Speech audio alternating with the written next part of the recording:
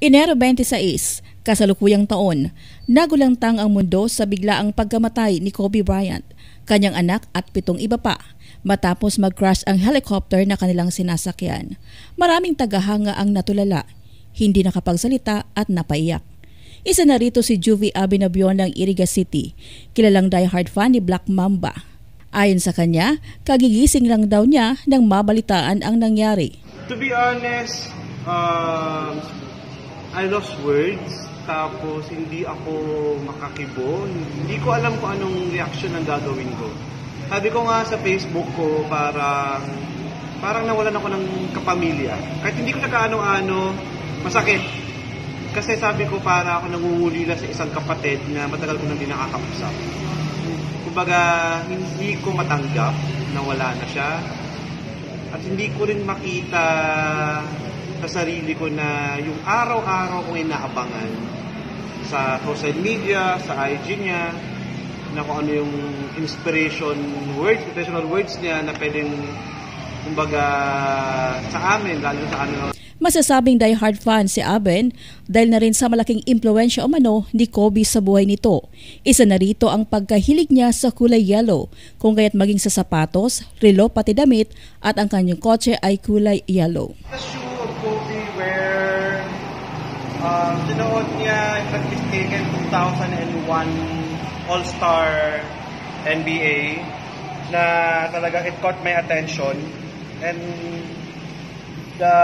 kung bakit ako nahilig sa yellow dahil sa sapatos na to.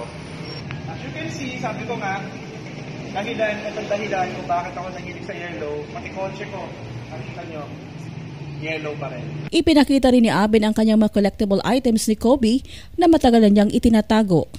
Ayon pa sa kanya, dahil na rin sa sobrang pag-idolo nito kay Kobe, pati anak niya ay ipinangalan dito.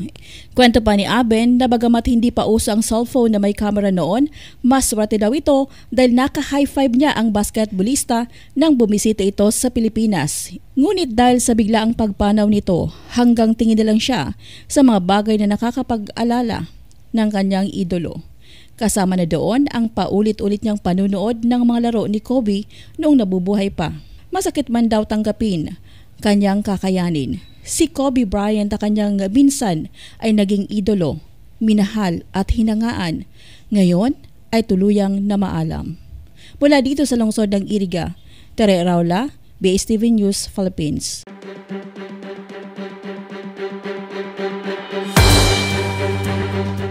Tara na sa JJC Suds Laundry Services. Wash, dry, fold and chill.